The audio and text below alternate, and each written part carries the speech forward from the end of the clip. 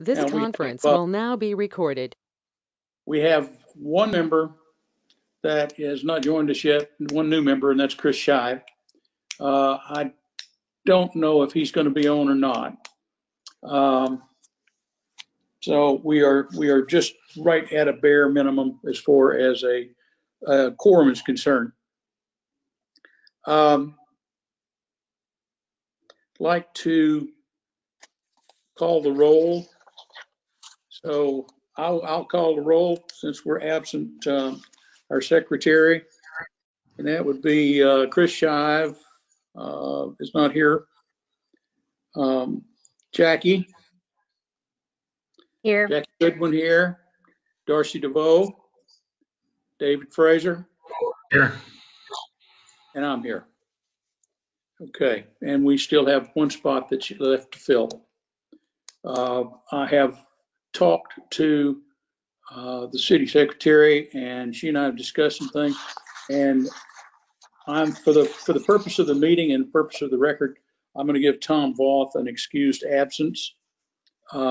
He's down in Carmen del Playa. Sent me a picture a few minutes ago, which I didn't really appreciate. All right. Do we have any public comments this afternoon? Is there anyone out there online in the public that would like to speak?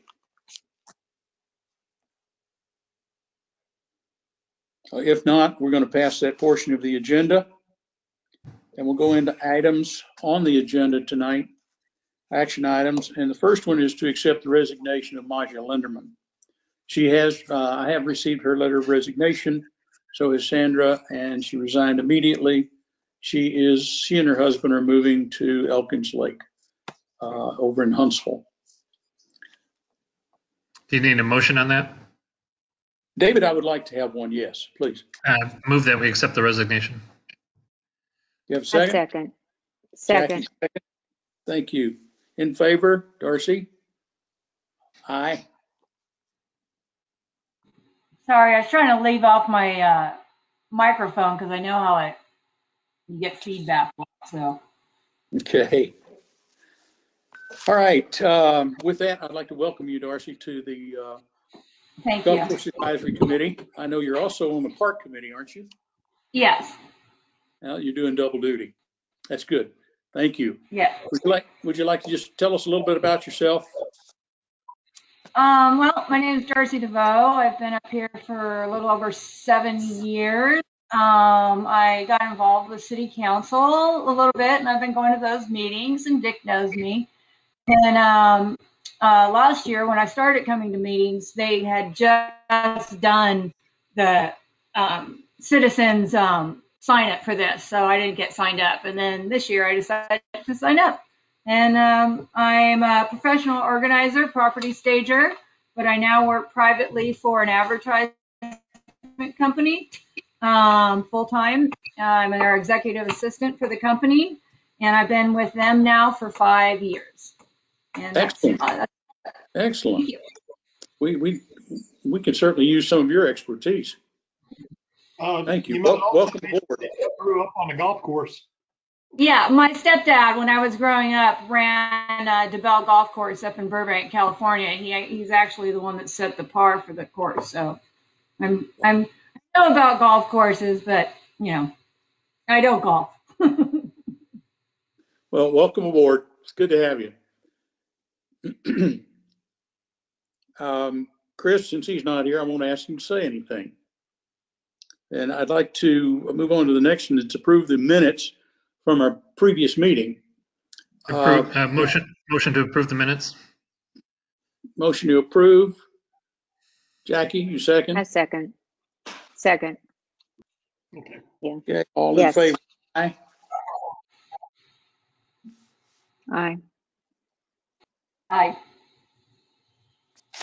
I hate these meetings on these, I hate these go to meetings because they're so impersonal. And I have to take notes. The next thing we need to do is a committee secretary. Maja was filling that spot. and I'm always looking for volunteers for that spot. Do we have any? Yeah. I'm not good with computers. I'm build things, so I don't know if you would want me taking your minutes. You might not be able to figure out what I said, but I did notice that these meetings are now up on YouTube. Yes. So whoever does the minutes now can go back and watch the YouTube to try to take the minutes. You know, like you wouldn't necessarily be having to do it all right now tonight. You can go back and write it down as you go, and it'd probably be end up a little bit easier on whoever does And that. kind of fill in the blanks. With Darcy Right. being the most informative of that, I would make a motion that she becomes the secretary. You know? Well, I watched some of your meetings, and I would suggest that you don't have me as a secretary because you guys go way off your agenda. Well, that way you can consolidate it for us. Absolutely. But I mean, let me get started a little bit first, and then if I see maybe if you put somebody there, and then maybe in a couple months I could see how this is going, I can get up to speed and help whoever is doing it. Well, actually, I think we probably need we probably need more than just the four of us before we make that appointment. So Right. if you don't mind, I'm going to defer that until our next meeting. And then David, So- if you don't mind, you can I'll resubmit. withdraw the nomination and so moved on your recommendation to postpone. Thank you. Okay. Good. It's always down to the newest person, Darcy. That's what I figured from watching the old meetings. Yeah. And by the way, we do go off agenda because this is these topics that we're on are not always completely subjective. We have to move around with a lot of things and a lot of possibilities when it comes to managing, maintaining, and the future direction of golf course. Right. It's an exact science if you're out there keeping the greens, but it's not an exact science when you're trying to deal with a business that is inside the city. And it doesn't necessarily conform to the city's standard as far as a business is concerned, and it doesn't necessarily conform with the outside world because it is in the city. So we have a lot of latitude and a lot of discussion on a lot of things. So prepare yourself and be ready to express your opinion. Next thing, and I don't see Chris. Yeah, he's here. Is Chris Godwin on? Looks like it. I'm here, Chip. I don't see you. I'm trying not to be seen. Put your camera on. Hold on. Hold on. Hold on. Oh, look at there. There you are. Good looking guy right there. All right. Thanks, Chris. Chris, you're up for the next part of our reports and discussion items. And if you would give us a report on the status of the golf course, financials, et cetera. It's your floor. Yes, sir. So through the month of December, the golf course is at actually, I can no longer say deficit. The golf course has a surplus of $3,024.72 in the bank through December 31st of 2020. That is approximately $150,000 improvement from the same time frame last fiscal year.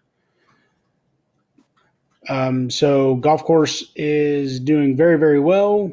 We're in a really good spot at the moment. And we look forward to a rocking and rolling summer, hopefully starting April-ish.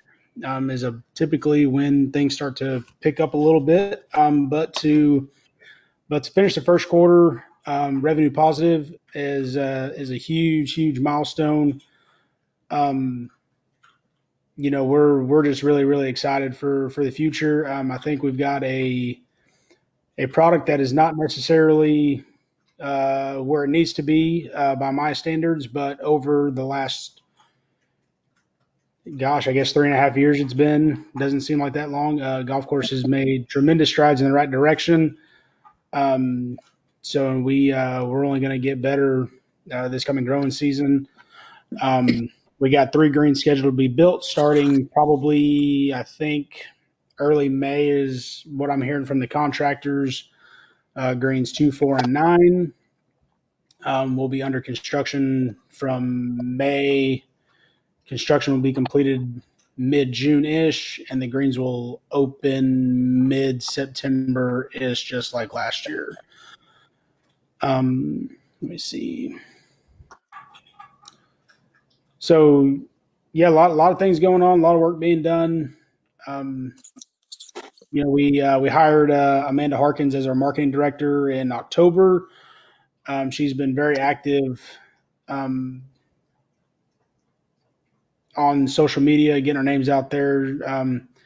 She's doing a great job. But again, it's a process to get our names out there. But we are headed in the right direction on that front as well. Tournaments are starting to pick up again with the COVID spike early last year. Pretty much every single tournament we had scheduled canceled. But we have, I guess 3 tournaments scheduled in March, 1 in May, and 2 or 3 in April. Chris, I'm sorry. What about the Lions Club tournament from last year? Have they rescheduled yet? They canceled their tournament for 2020, and they are scheduled for May 26th of this year. And that is of the 8 tournaments in the next 3 months, the Lions Club is the only returning tournament. So we have 7 new tournaments on the books in the next 2 months. Great. So a lot of things to be excited about. All right, just let me interrupt you one more time, just for the record. This is the first time since I've been involved with the golf course committee, which has been about 4 or 5 years. And from my recall of history and accounting, this is the first time golf course has ever been revenue positive in the first quarter.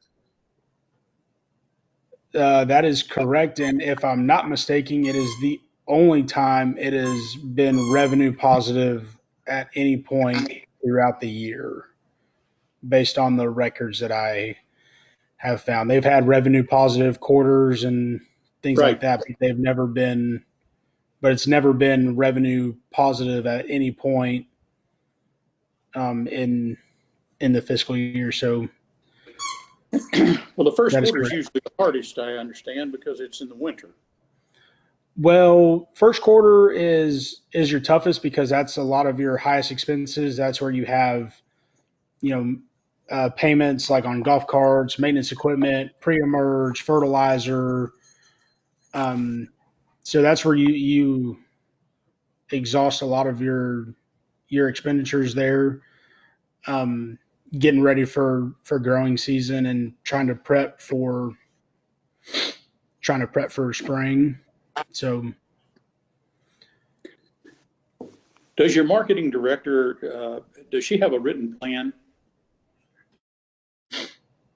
We are currently developing that plan as we speak. Okay. Would you share that with us, with the committee, once you put that together? Yes, sir. Yes, sir. We're currently in the process of developing a full golf course master plan, with the marketing being an action plan within that master master plan. So once we all get it put together and finalized, say June-ish, maybe July, we'll have that information available for everybody. And that action plan will be going to council as well. So Okay, excellent. I have a question. yes, ma'am.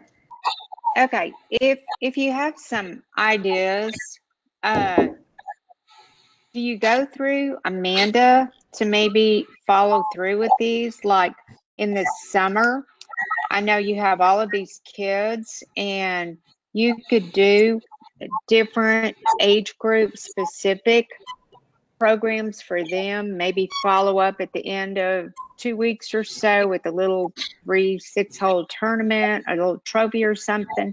That way you would get the parents involved, hopefully. Do you go through Amanda to talk to her about some of these things? Because I know we've mentioned this previously, and I know that one of the ladies in our group has spoke to you about 7 or 8 women who want to get together and have like a group lesson, and they don't want to wait until September, which was a date that you gave them. And how do you get these things going? What is the So process? yeah, so to clarify, the my ladies clinic, the clinics are going to start back up in March when the time changes, not September. Was my initial plan. However, after speaking with, I believe I know who you're talking about, but after speaking with her, she's insistent on going sooner than that. So we're in the process of finalizing all of that as we speak. And you'll probably see something out probably early next week regarding that clinic there. We are planning on doing junior clinics again this summer. With last summer that never really came to just with COVID being as new as it was. We decided it was in the best interest of health and safety of everyone involved not to do those things. But we have a lot of events that we're trying to put together. We're trying to put together, a city championship format that hasn't happened, I guess, since 2014. So things like that. Yes, we are planning on doing our weekly clinics again, both for a ladies clinic, during the week, a junior clinic on weekends again, as well as junior camps and stuff like that in the summertime. It's the reason that you hadn't seen those things in quite a while. Like I said, COVID had a lot to do with it. Yeah, I And just realize that. Yeah. with all that. But it is in the cards coming up very soon. When you do your junior clinics, do you send this information to the schools to distribute amongst their students so that it's not just you have to go on your website to see it? Because a lot of these people never would. Do you actually send anything to the schools for the students? Yes, ma'am. We will be. A couple years ago, we didn't have the resources available to us, but essentially what we can do is these kids, the way it was described to me, was kids basically get a folder that they take home every day with information and stuff like that. And They do.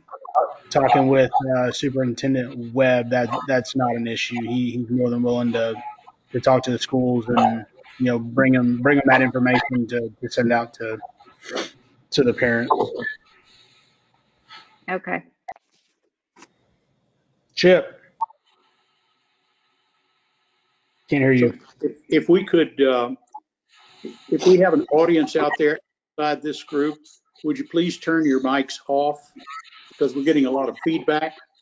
And I would suggest that what we could do is turn our mics off when we're not part of the discussion. Jackie, you want to finish, and then I want to go to Darcy. I'm finished. Okay, thank you. Hi, Darcy. hi, Chris. My name is Darcy. I've seen you at a couple meetings before, but when I was trying to get up to speed on the advisory committee, I looked up some things, and I haven't seen like your actual report that's supposed to be up online. It's your monthly report, and it goes to the city website, and it hasn't been posted since September 20th. And so I'm wondering if that's a problem with you or the city, because the city's had some problems with not posting a lot of things to its website. So I want to just make sure that it's them, maybe not you. And if it is you, why isn't your monthly report going there for citizens to look at? And then I wanted to also know if you have met the new city manager, Roger Chan, since we no longer have Josh Ray with us. And I was hoping that you've met with him already and that you're getting a good rapport with him, because we don't know how long he'll last. He could be here for months. And then I also wanted to know if you've had anything going on with the signage to get, because that was a big thing for the last couple of meetings here. And because you are the manager, that you should be able to put those signs in some type of form that the city manager okays that, because he can okay anything up to $50,000. And I can't imagine that these safety signs would cost any more than $1,000 for you. So I watched a lot of meetings, and I saw that, you know, everybody was concerned with the people walking on the golf course and tripping over the things and this and that. And it's like, if you need signage, you're probably going to have to go to your city manager yourself and say, hey, look, that shouldn't be something that has to go to council to get approved. If you've got a hazard out there, that's on you. So I just wanted to put that out to everybody, that I don't think it needs to go all the way to a city council meeting to get $1,000 worth of signs. It just needs to get approved by your city manager. So I just wanted to put that out to you. Thanks. Okay. Is that right, Dick? Dick should know. That's correct, right, Dick?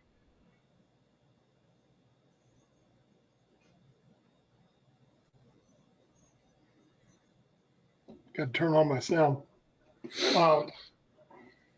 The thing that has come up with city council is that we need a recommendation from this committee on what signs you want, what you want those signs to say, where do you want them put, what kind of material do you want them made out of, and an estimation on cost.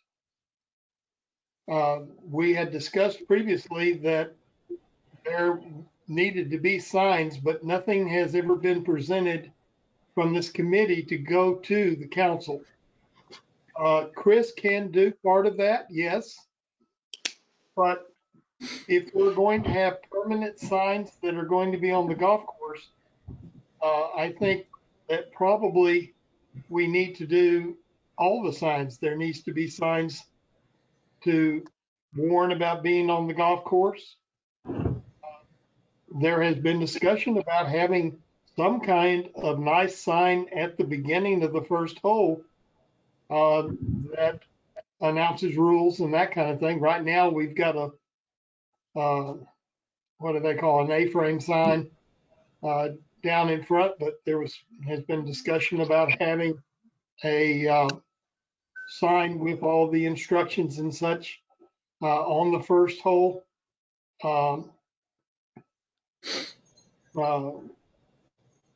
Different markers for the tee boxes. There's been all kinds of discussion, but there's never really been a recommendation that could be voted on and implemented.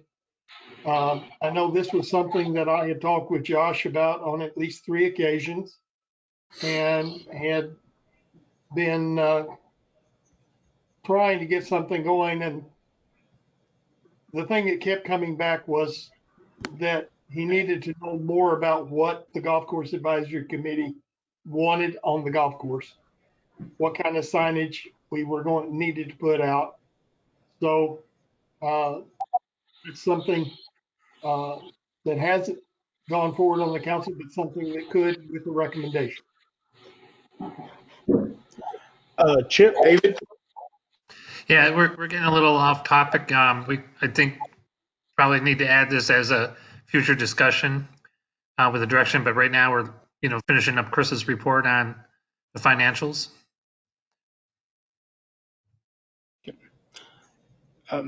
Hey, Chip, Let's if you let don't, Chris go ahead and finish up. Go ahead. I was gonna say, if you don't mind, I'm gonna touch on Darcy's points for just a couple seconds, and then I'll finish up real quick.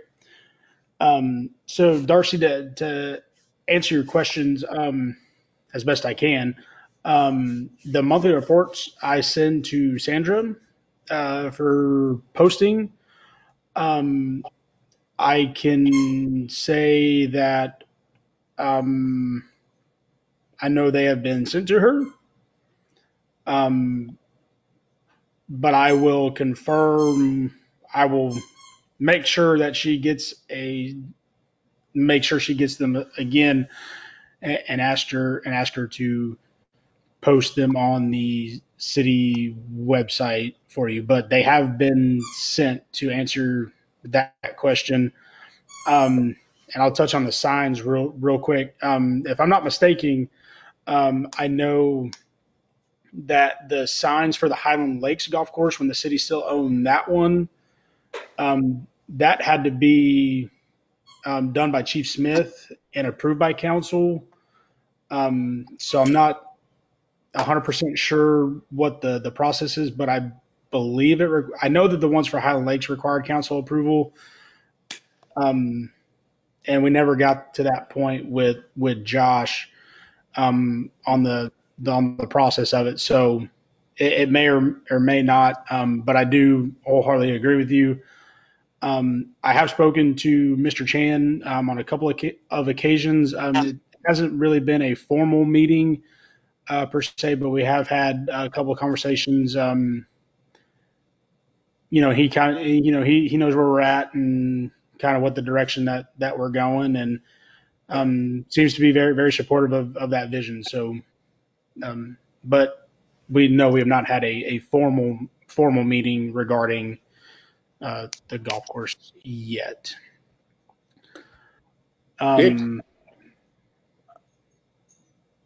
Dick, Yes. if the council is looking for a report from the committee on specifics of signage, what it should be, where it should be, etc.,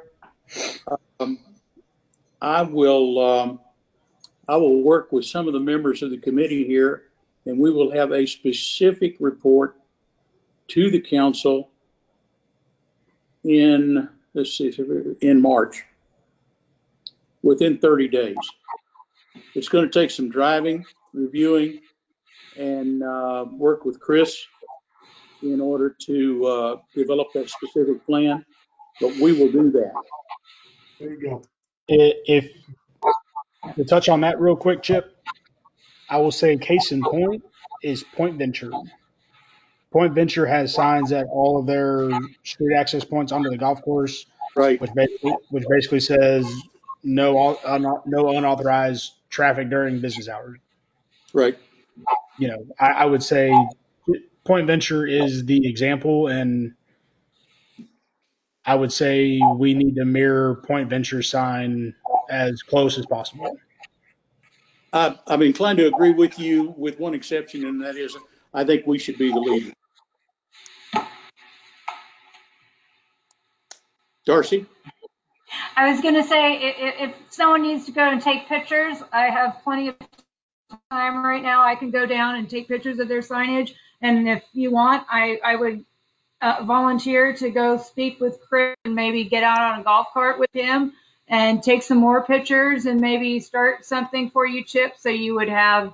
But I think you golf, Chip, so you're probably out there all the time. No. No, You're not. I'm not a golfer. I just hit the ball. Oh, okay. Hit the ball, walk around. Okay, but if Uh, anyone let's- needs my help, I'm trying to help. Darcy, I'd like to do this. Because I've been part of this signage thing since Forever Plus 3 days.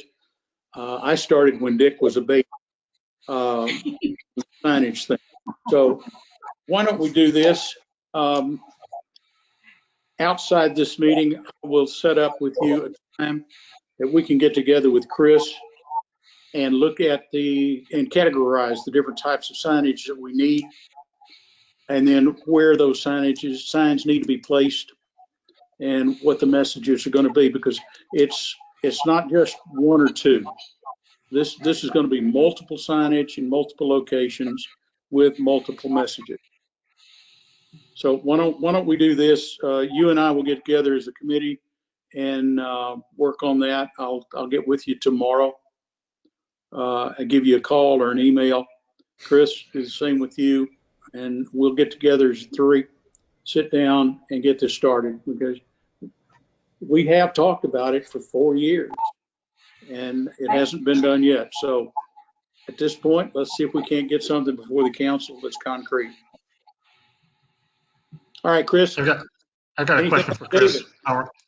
Getting back to the report. Do you have a percentage of Golf Now versus word of mouth as far as playtime? I don't have the number obviously, handy. Yeah, I mean the course I is don't have always the number fast. handy. Yeah. I mean, do you mind waiting Oh yeah, that's fine. I was just about, I mean, if you give me just a quick second here, I'll pull it up real quick. It's on my software here. It won't take me but a minute to pull it up. I imagine the outside play, when I say outside of the area, the immediate area, has greatly increased. These people are coming from all over. And just a side note on the sign, the first sign I would recommend is telling them where number 10 is. And we're in that parking lot and people are coming by all the time trying to find out where number 10 is. Yep. But we'll get to that.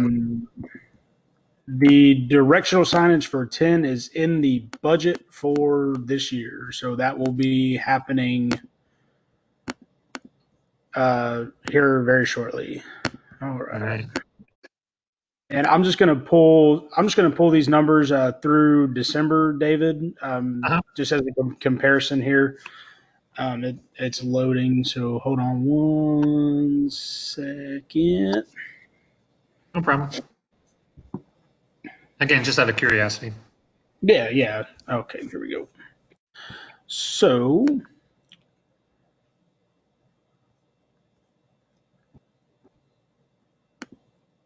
now, are you on the Golf Now? Are you looking for paid rounds, or are you looking for just total Golf Now rounds in general? Well, I'm the back of my mind, I'm looking at is how much more revenue we would be generating if it was word of mouth versus Golf Now. Gotcha.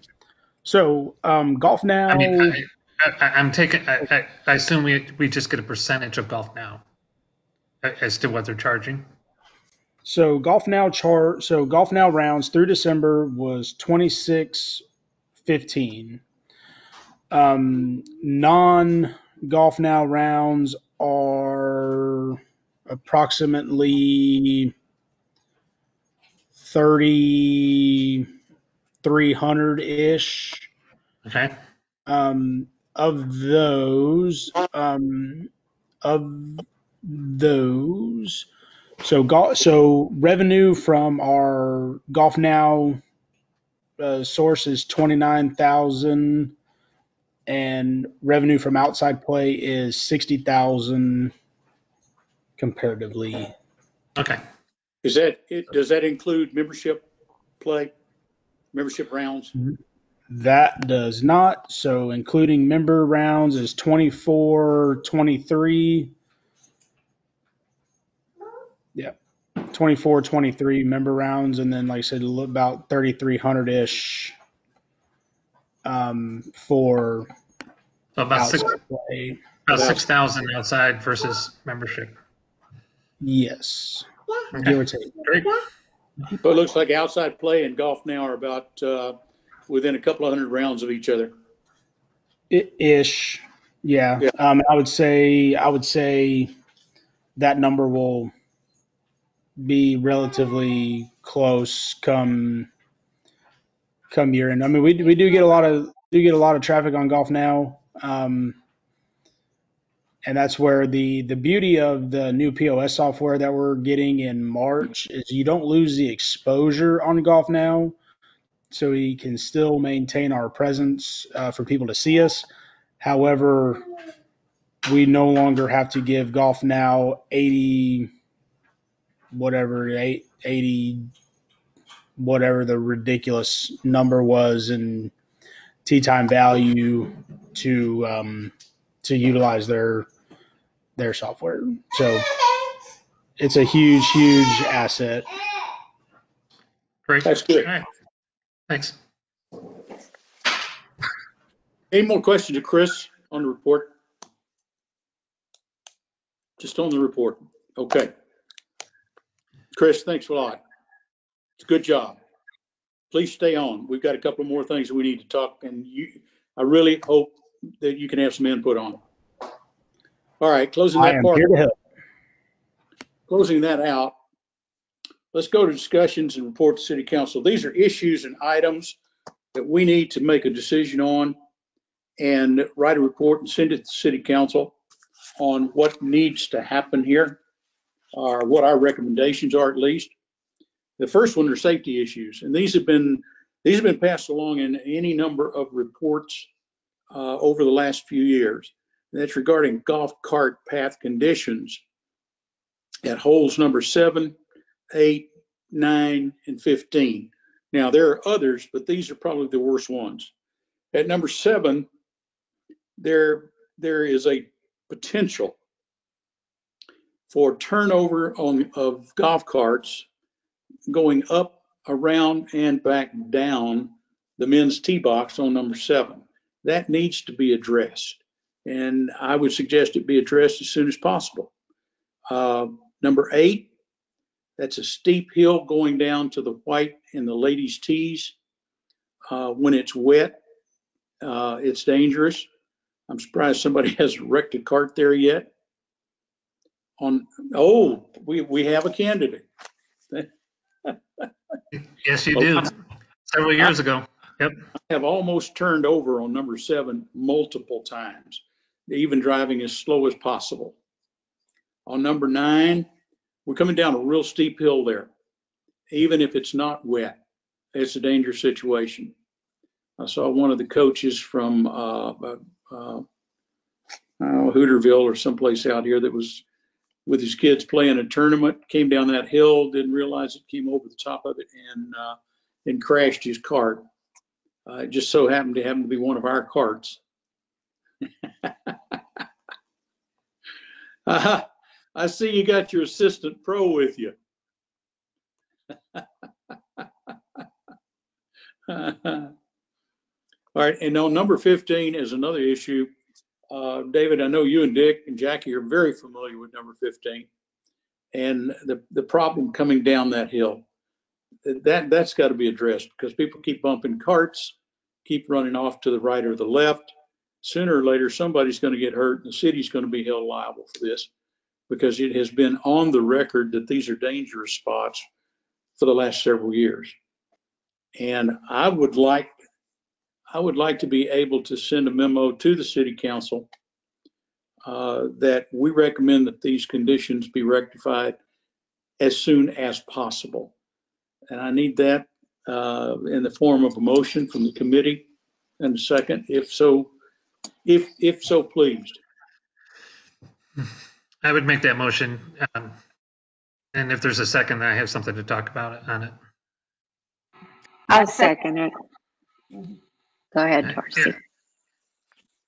Yeah, my comment is 7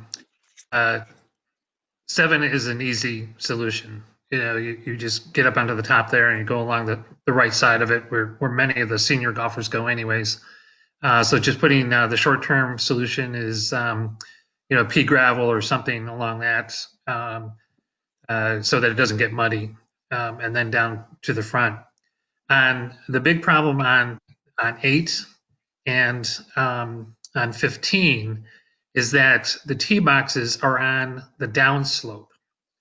And many times the first person down, you got 3 or 4 carts going, and the first cart stops halfway down the hill to the tee box because they don't want to walk instead of going down to the level. That creates a very dangerous situation for the next, the second, third, and fourth cart right behind them. On 15, I always stop at the top of the hill. I will never go down. I'll just walk down and walk back up. The solution for 15, that I see, and number 9 is creating some sort of a switchback. I don't know how they would be able to do it, but the other problem is that almost nobody adheres to the 90-degree rule on number 9. They go down that far right side because any ball that goes over there, they're having to, go down. And that on the right-hand side of those hills is where you're going to see a lot of carts get tipped over too, especially if the grass is wet, because there's a lot of potholes in that dirt area there, and they just end up losing control. But anyways, I think there's 7 is the quickest, easiest solution. The other 2 is going to take some engineering and recommendations from probably a professional or organization or something to give us a quote as to what it's going to take to straighten those 2 out. Okay. We have a motion and a second to pass this along to the council in written form. Do we have all in favor say aye? Aye. Aye. Opposed? Aye. Thank you. Aye. All right, I'll write a memo up. Jackie? I have a question. Well, I guess you were getting ready to answer it. So who is going to write this up, and are we going to offer solutions, ask for some kind of engineering expertise as to options here, or what? This is my thought. David's absolutely right on number 7. The solution is there. It just needs to be implemented.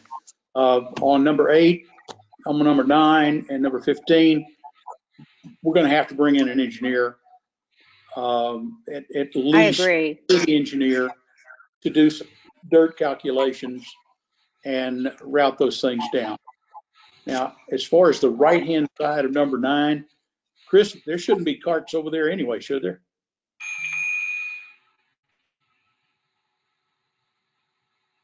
On Chris? the right side of 9, no, there should not be.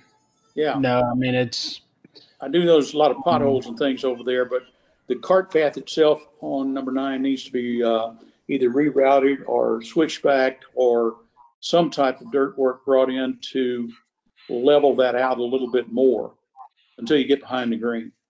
So I would say playing a lot of other courses, such as like the Bandit, New Braunfels. Not sure if anybody's played over there, but they have a very good example of something we can do that's very, very cost effective, that doesn't require engineering. And I would suggest speed bumps, little asphalt speed bumps. I think that would be a very, very good solution that doesn't cost a significant amount of money. Especially on number 8, for example, you can probably put a speed bump there.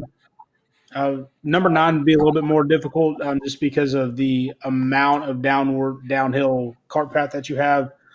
But I think for 8 and 15, I think like a little asphalt speed bump, maybe 2 on 15, force people to slow down. I think that would be a very cost-effective solution for those 2 holes in particular.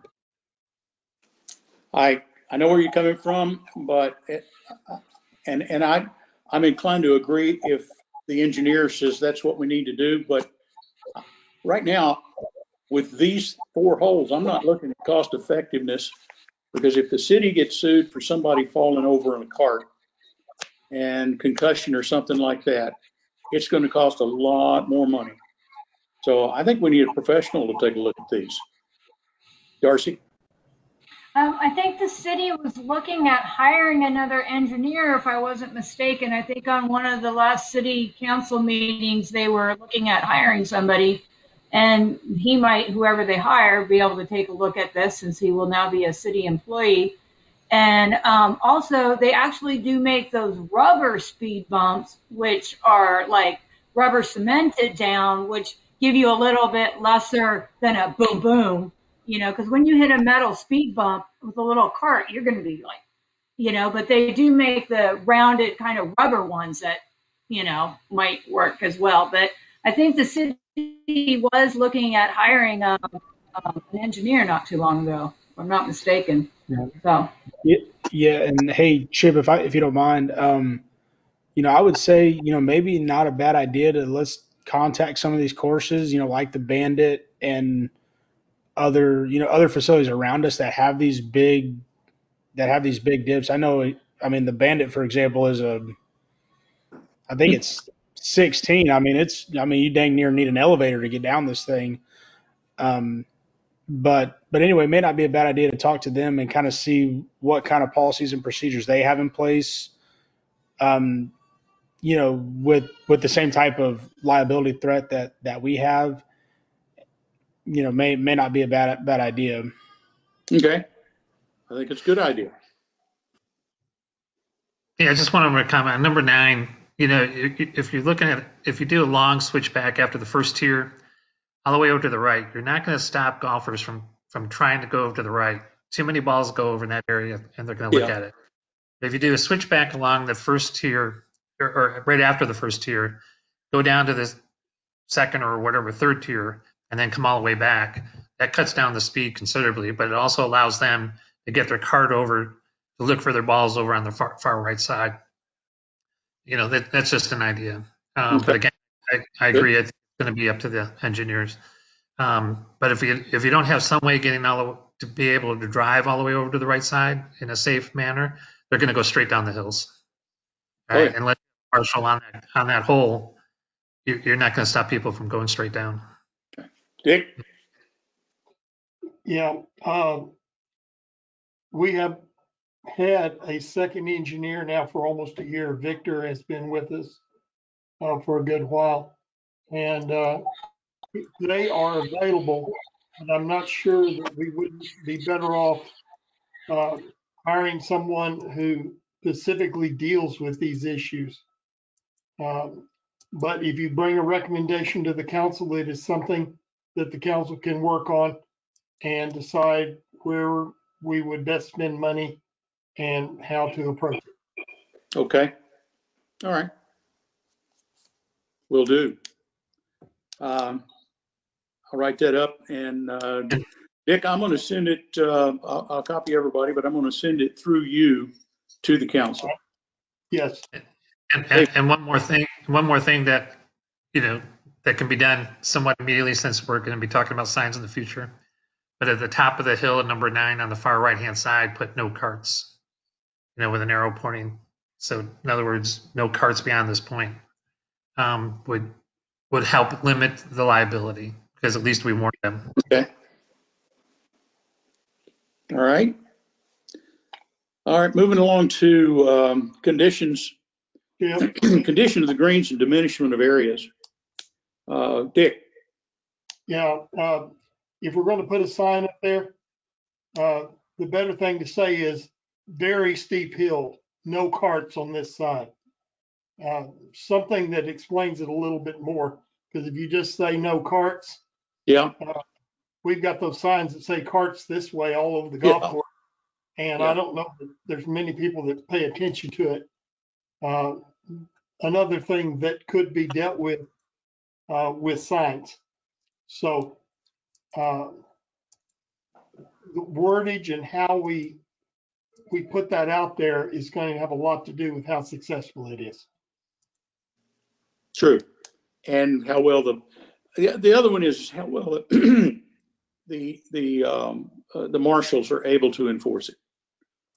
I mean, if it takes moving somebody off the course to teach them how to read, then that's what's going to have to happen. Okay, moving along. Our next thing on the agenda was the condition of greens and the diminishment of areas. And I know it's the middle of the winter, but the greens are beginning to show some signs of the that scale that invaded us last year and the year before. And I was wondering if we had a plan, Chris, to deal with that. And it seems like the greens are becoming smaller and smaller and smaller all over the golf course. I know that there's a thing called diminishment, but it's also something called spraying weeds and mowing.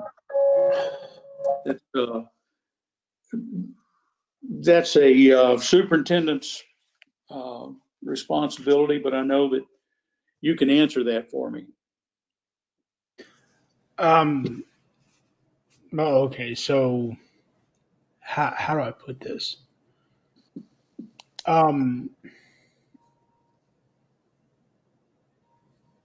What you're seeing is the true age of these surfaces. I mean, how do I mean, there's no real other way to put it. The greens are at a point now where we struggle to even get grass on them. I mean, I think I've mentioned this before, but we sent a soil sample out of the green on 15 to a lab in New York for analyzation. Right. And the lab's comments were, "How do you even have grass on this thing?" you know, but those are some of the issues that we're dealing with, and I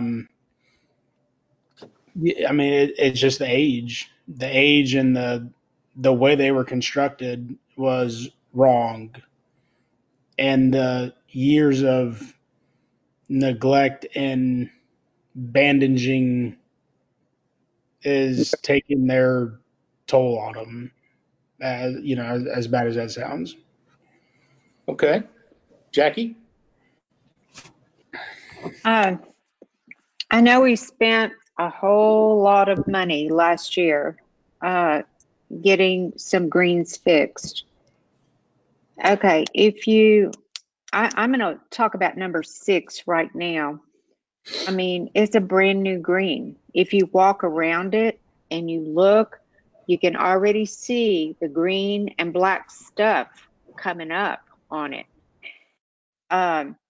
Number 7 is a brand new one. I know we've been told that, there was some animal damage there.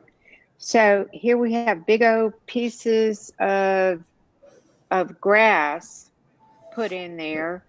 And is there any way, if that's the only way to get it to where it will come back, is there any way maybe you can put sand over the whole thing and level it, maybe press it or something just to get it level? It's like, I mean, it looks terrible. And we spent, what, $60,000 or something for both of those greens. And it looks like on number 6, we're getting ready to face some of the problems that we had on it before we ever got a new green. So my question here is, we're getting ready to spend money on 3 more greens, but within a year, if they're not going to be any better condition than they are now, I mean, what do we do here? This is, it's just, my question to you is, what do we do? So I can fix the issue on 6 relatively easily. You're back. Sorry, Okay, sorry. Don't get off I the. can fish the Ixu on 6 relatively easily. And if I remove the 3 oak trees over there on the left, that will fix 6 that quick. The big oaks But on. I can't cut those trees down. There's no way anybody will let me. I mean, those trees are huge, and so when 6 was constructed, we put a barrier around the surface, but that's not a permanent fix. And to backtrack a little bit, the there's no issues with 5, 6, or 7. I know visually they may look like they're struggling. They may, to the naked eye, may not look the best, but come March or April, they're going to be just fine. It's Okay, it's the process of essentially like a newborn baby, where the first 6 months you really have to be careful, nurture it, very, very delicate. But as they grow, as they get older, they become more sturdy, more yeah, I guess sturdy is the right word. But yeah, I mean, when you figure, I mean, they grew in June. We're only, I mean, the greens are 7 months old. There's no issues. There's not going to be any issues moving forward. I even with the moldy looking stuff on number 6, I mean, you don't think that's Yes, going to be an issue? not an issue. That's the only thing that we got Okay. is the scale on 6. As far as 5, 6, and 7 are concerned, it's been my experience in building greens, new courses, and rebuilding them that you have to give them at least 2 growing seasons to come into their own. Right now, the roots on those things are only about 3/4 of an inch to 2 inches deep. We need root system on that grass on the greens upwards of 3 to 4 inches, and it's going to take another good growing season before I would say we've got a problem. The scale bothers me, but as far as the greens coming back, I feel pretty confident with Chris that they will come back, given a good growing season this summer. Darcy? I'm 100% confident. We will not have issues with those greens. I was just going to say, I hope that they're good, because we just honored that contract to the same people again. So for the next No green. issues. Oh, it didn't? I thought it went to the same company. Didn't that? No, wasn't that- it did. No, it did. No, Yeah. no, Yeah. it was the same company. I'm Yeah, just it's the same company. I'm Yeah. just reassuring everybody. I promise you, Yeah. next Yeah. growing That's what season, I'm saying. no issues. That would be good. I No. never, I used to walk the golf course when you were allowed, but I've never really been out on it. So I'm going to have to come down and get a cart and go cruise it and see what it's like. Yeah. Just let me know. I'll be more than happy to give you the tour. Jackie?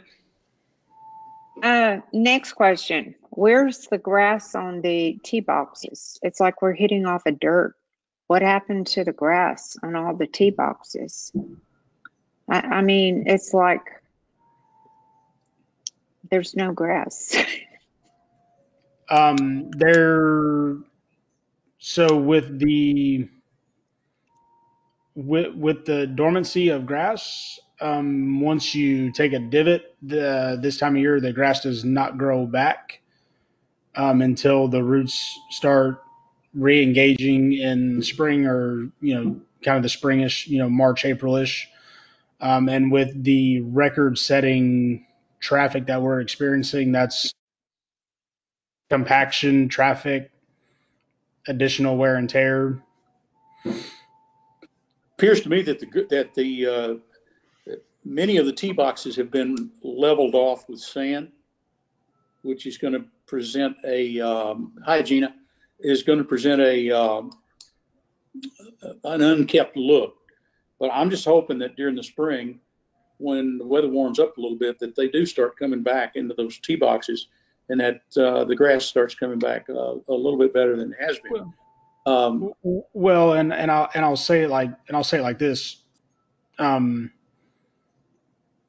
The decision to not overseed was ultimately my decision based on the fact of that it is proven that our golf course is more successful in peak season when we don't overseed versus when we do overseed.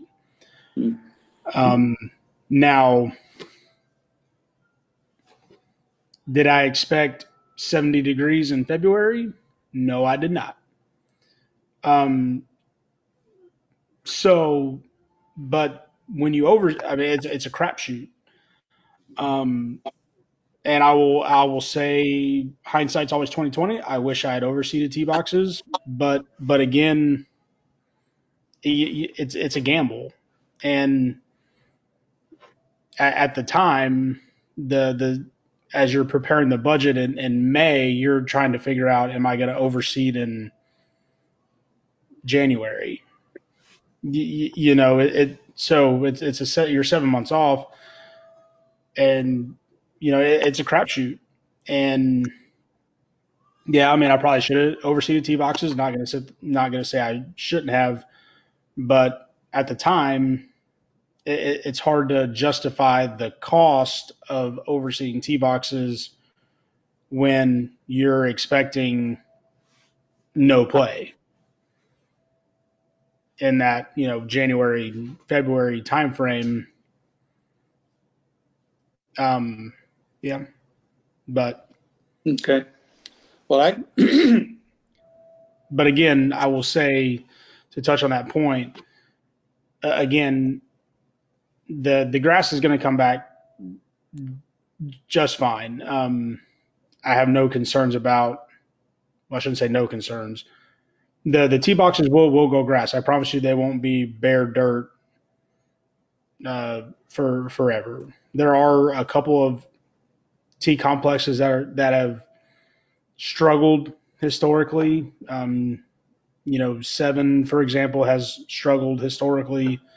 6 has struggled historically. So, but we do have tee box renovations planned for the summer also. It's a process of, you know, fixing what you can when you can, and making sure that you're utilizing your dollars as best you can thank you, Chris. without costing citizens Well, $7 million in a bond or something. strike that from the record. He didn't say that. Chris, I think they're working as hard as they can. I'm proud to see them leveling out some of those tee boxes this winter with sand. But again, like Jackie said, we're going to have to hit them. We're going to have to hit them hard probably this spring and summer with water and fertilize to really bring them back. But I can appreciate that they also need the leveling. Oh, absolutely. Oh, absolutely. I won't disagree with you at all. Number six has been one of them that has been hit the hardest because of the leveling of that tee box. It's covered all the grass. But I'll say the key to that, Chip, is you hit the nail on the head, is a reliable water source. Yeah. And we don't have the most reliable water source. Darcy, did you have a question? Okay. All right, let's move along here. How about the fairway conditions on holes 15 and 16? I noticed that 15 has got a something of a berm being started. Those are really confusing and confounding right now to the golfers. I don't have a solution in my head, or at least my mind, that wouldn't cost a lot of money. So, Chris, I'm kind of looking at you and saying, What do you think? And David, you've got a question or comment? Yeah, just a comment there. They have those little round straw. Um, I don't want to say a full bale of hay, but you see them at construction sites all the time to hold back water. Oh, yeah. So they're round. They're probably 8 feet long, somewhere around that. But if you run those down 16, 15, one end to the other, one, they're biodegradable. Two, they're going to create growth, that type of thing.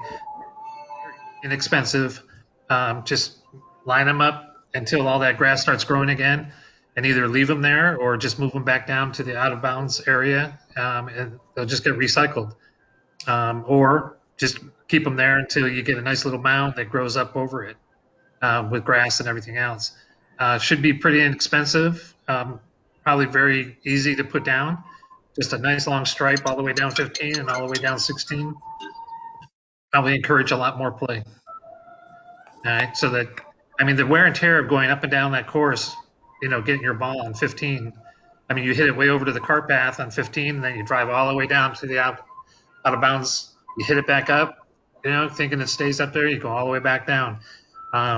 It really adds a lot to the play time, and it's just real frustrating. But anyways, that was just my idea of seeing that straw, those little round straw bales. I think one of the things that's going to help is getting a good growing season. Get a good growing season in here, and whoever's cutting the grass can start cutting grass to help us a little bit stop the ball before it rolls into the penalty areas. MGA has struggled with this one mightily as far as what are the rules that we should have on 15 and 16. We have a free drop area. I see that there's a berm being constructed on 15, which is going to help. 16 is probably going to have to be the same thing, and I think it's a good solution, David. It's a type of retention bale that they use on the highways. I've seen those. Jackie. The purpose of it is erosion control. Yep. So you're building up the fairway surface by not letting everything wash away.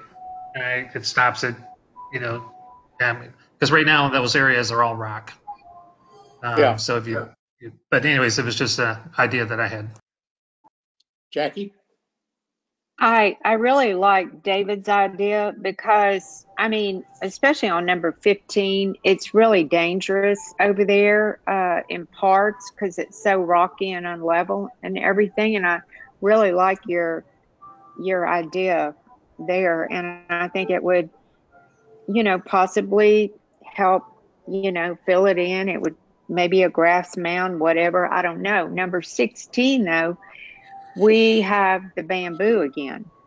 So, I mean, we need to get rid of the bamboo again. Is there, like, instead of just cutting it, a way to eradicate it? I don't think we can. There's no way to, there's no. The reason is that the bamboo was put there specifically as a screen for the sewer treatment area. And we have residents who bought homes and live over there who probably would not be happy if we completely eliminate the bamboo. I wish we could, but I think as far as just again to reiterate, the bamboo. The only reason why the bamboo was a problem because the balls would run down into it. If you put that straw berm there again, you're not going to have to worry about going in there looking for your ball. It's going to stop before it gets into that area. And again, you shouldn't have any problem weed eating in front of that berm or in front of that straw, but it would also create a barrier from the balls going, into that area. Maybe it won't work, but just my idea. And it's a design issue that I think is probably something that Chris needs to mull over as far as the design of the course is concerned. But the simple reason, the initial designer never did not understand that a treatment plant was going there and that a bamboo wall would be grown. Both of the holes are very difficult. I like them, but the conditions on 15 are such without the grass this winter that it's not a fair hole. It's not a playable hole. So I think it's a good idea. Chris has already started on 15 with a retaining area.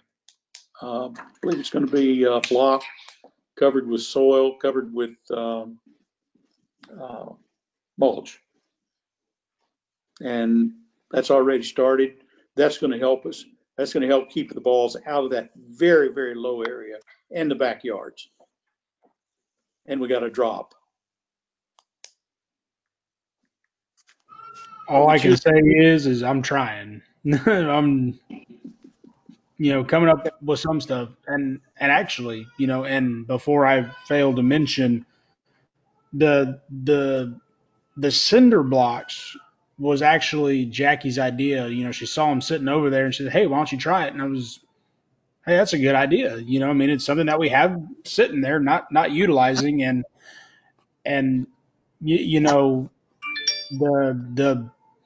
the thought is something is better than nothing.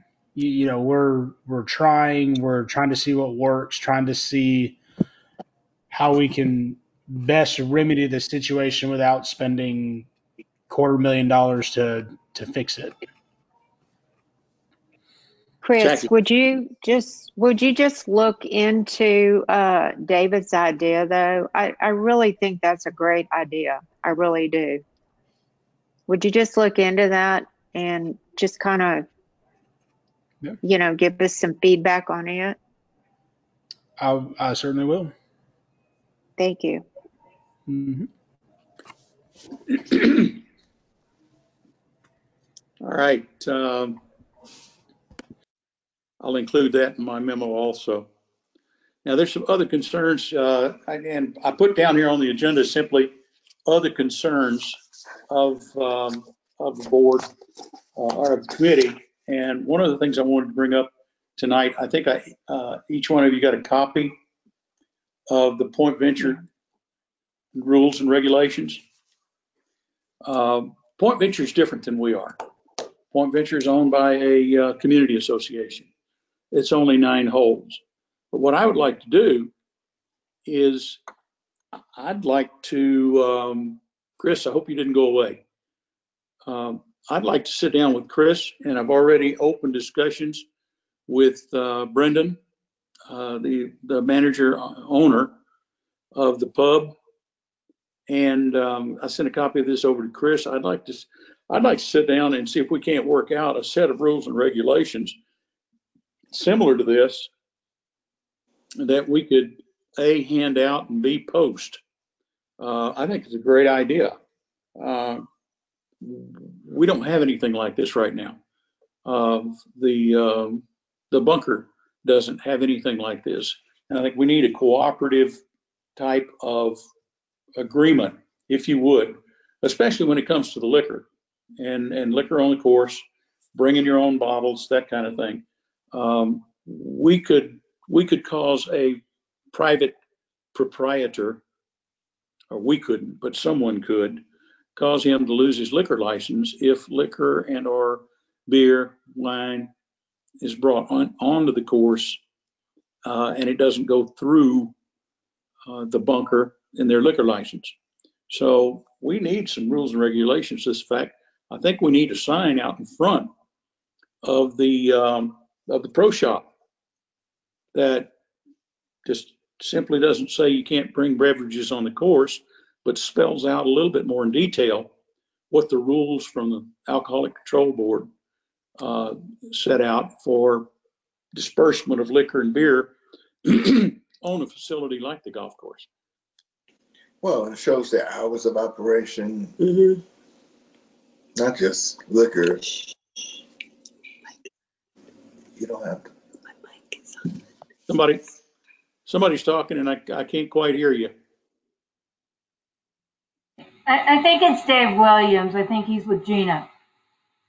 But Dave can talk.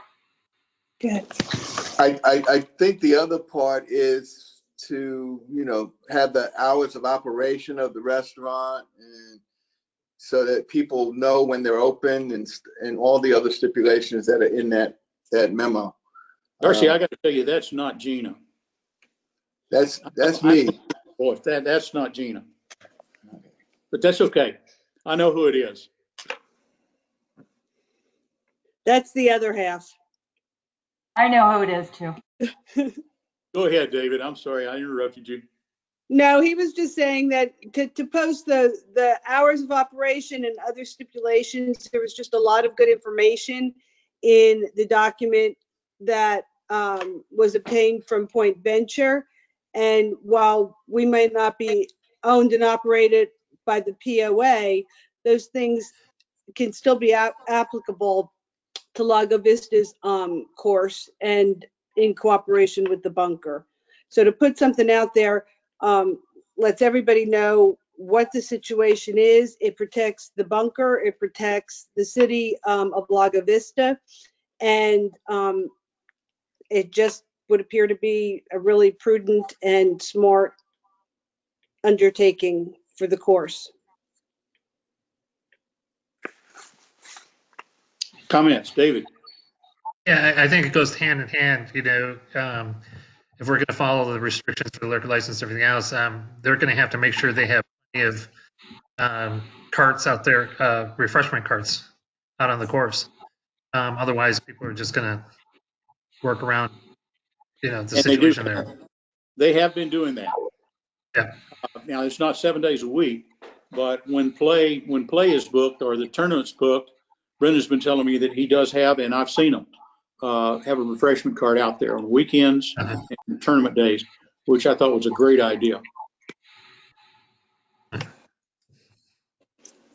I think putting those stipulations into practice would be good, because I think some bad habits have been formed by people who frequent the course often and have just taken upon themselves to perhaps do whatever they want to do without consideration to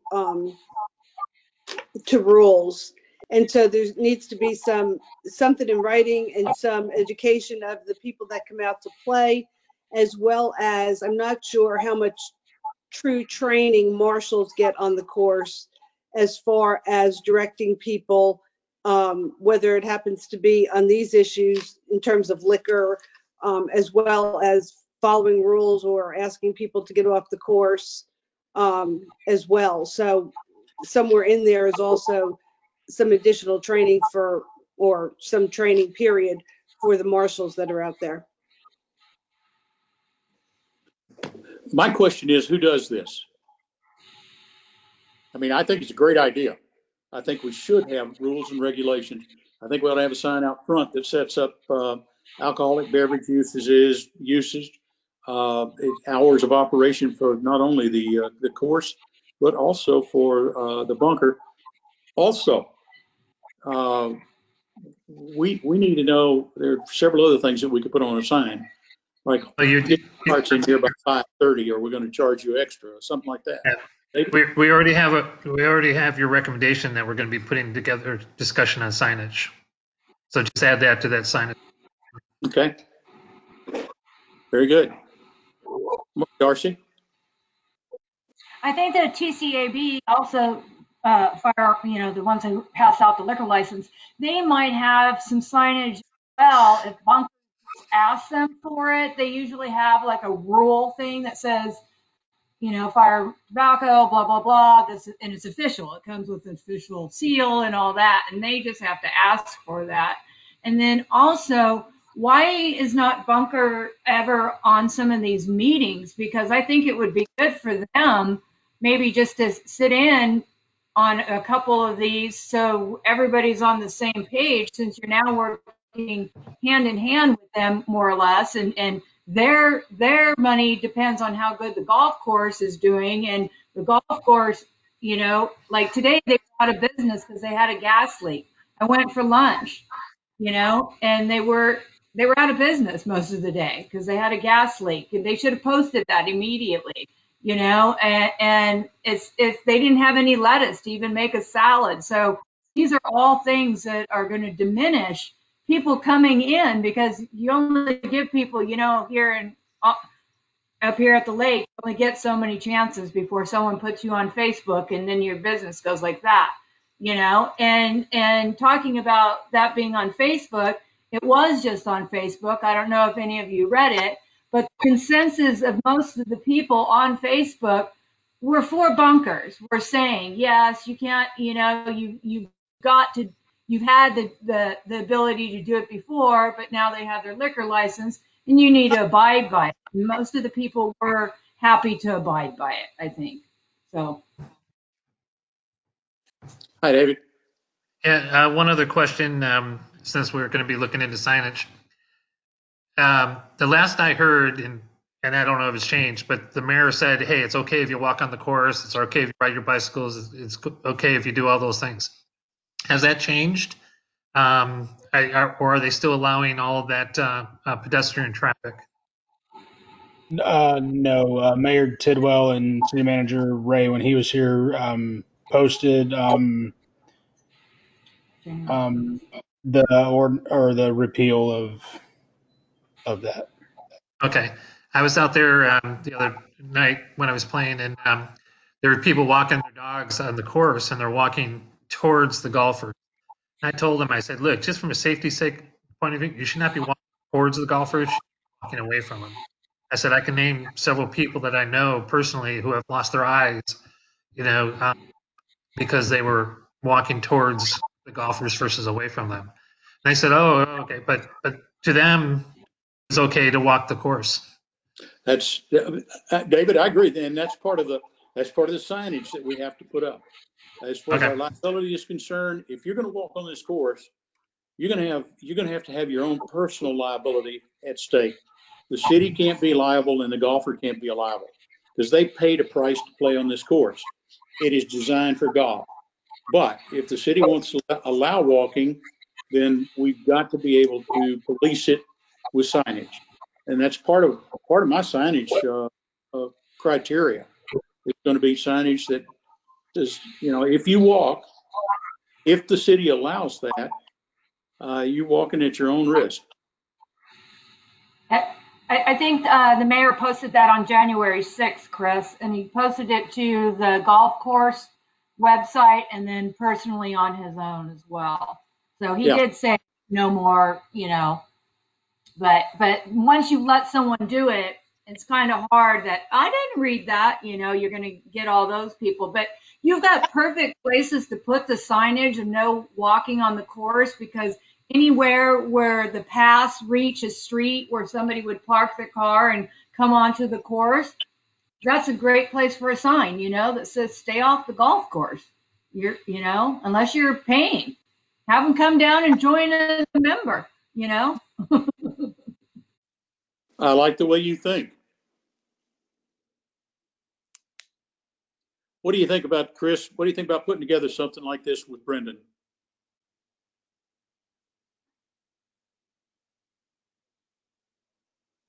You mean Dustin? Dustin. Yeah, okay. Just to clear that up. Yeah, I mean, I think it's a good idea.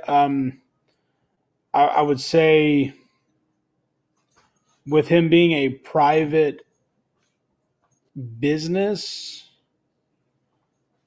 it's hard to, you can't really, I would say have the discussions, but we can't really mandate anything on his behalf,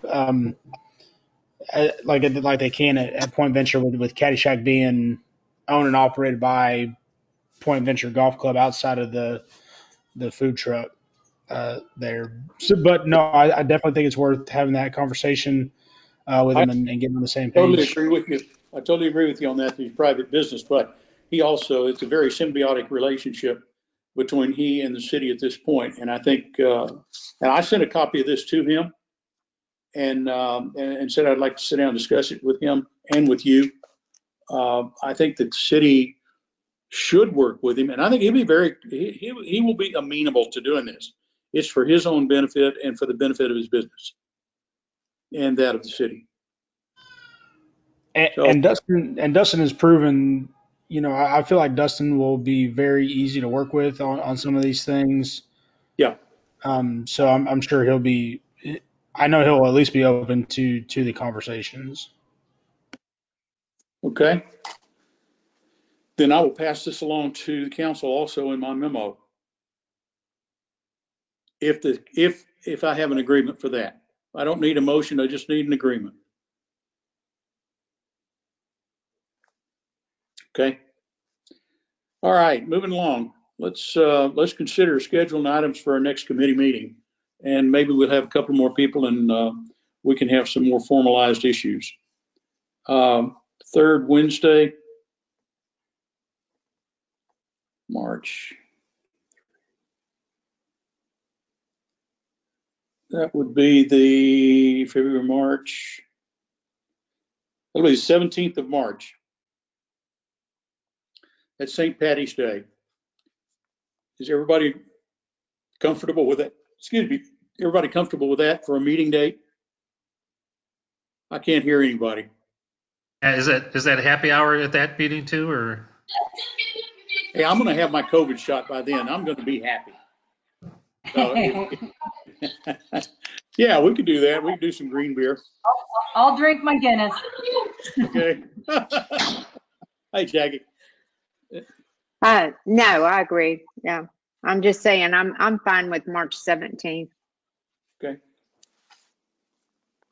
Now, one of the things that I would ask each one of you to do, please, on the committee, and Chris, please, if you have an issue that you want addressed, get it to me and let's put it on the agenda and outline it so we can kind of formalize the thing instead of just talking around it. We had a lot of general discussion tonight. I think I have some good direction from the committee to put together a memo to the council, kind of outlining what we did and what we've asked for. So just send me an email or give me a phone call. David? Yeah, on that note, to Chris, Chris, when you get these comments from golfers and people, and I don't want to say that they're harassing you on what should and shouldn't be done, I would suggest that you tell them to bring it up at the committee meeting, the advisory committee meeting, so that we can make those recommendations through the process. I really don't think it's fair for you to have to put up with all the drive-bys, as I might say. But again, let them know or reassure to them that there is a committee that will listen to the recommendations and then, get it processed. Can I ask a question of Chris? No. Okay. Yes. Yes, ma'am. Go ahead, Gina. Hey, Chris, on Yes. the TV screen monitor when you walk into the clubhouse, the entranceway, Yes, where you ma'am. post information about the golf course, is there information up there about the golf course advisory committee, like when the next meeting is going to be? There's not. No, I have not been doing that. But again, that's another great idea. We can certainly, well, I guess I can't really post the agenda. We can post something though. Well, they get- just even you know. really what I was going after is just something that rolls through periodically telling people when the next meeting is. Well, Yeah, absolutely. Just on your yeah. like a calendar. Yeah. Okay. And with Amanda getting more into that role, we could even post them on the golf course website too, on the event calendar at the golf course website, and then make sure that we can get something up on that TV screen about the advisory committee and general meeting dates and things like that. Absolutely. Thanks. Yes, ma'am. Marcy? Thank you. Darcy? We can also any of us can share that onto Facebook too with the link. I mean, once it hits the website, all we have to do is go onto the Lago Vista Community Board and post, hey, advisory committee, if anyone would like to join that is open to the public, and then you will get more. You might not like it, but you will get more people attending. So it might not be so good, right, Dick? Actually, if you finally just sift through all of it, you usually come up with some pretty good decisions.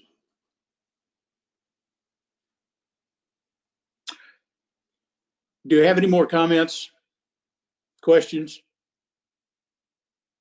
I want to thank all of you tonight. Been a very good meeting. I appreciate your participation. Mark, Darcy, welcome. And I will call you Marcy about 7 more times. I'm sorry. But It's okay. Thank you very much. Jackie, thank you. David, do we have a motion to adjourn? So moved. David, second? Second. Jackie. All right, we have a motion to adjourn and a second. All those in favor say aye. Darcy says aye. Aye. Okay, very good. Thank Thanks, you very everybody. much. All right.